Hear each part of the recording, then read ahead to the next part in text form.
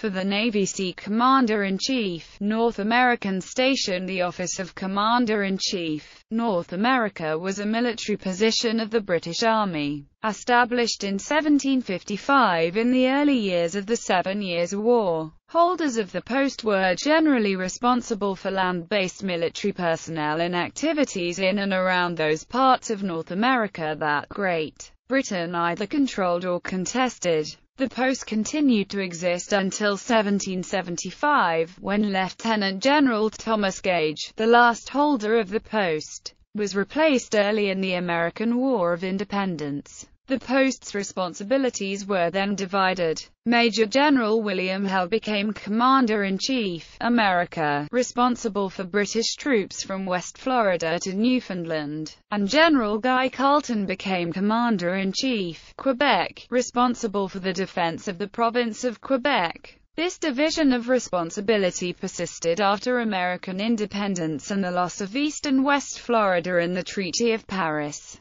One officer was given the posting for Quebec, which later became the Commander-in-Chief of the Canadas when Quebec was divided into Upper and Lower Canada, while another officer was posted to Halifax with responsibility for military matters in the Maritime Provinces. Following Canadian Confederation in 1867, these commanders were replaced in 1875 by the General Officer commanding the forces, whose post was succeeded in 1904 by the Chief of the General Staff Canada, a position which was established for a Canadian Army commander. Commanders-in-Chief, North America 1755 to 1775. Commanders-in-Chief, America 1775 to 1783. Commanders-in-Chief, Quebec 1775 to 1791. Commanders-in-Chief of the Canadas 1791 to 1864. Commanders-in-Chief, Maritime Provinces 1783 to 1875.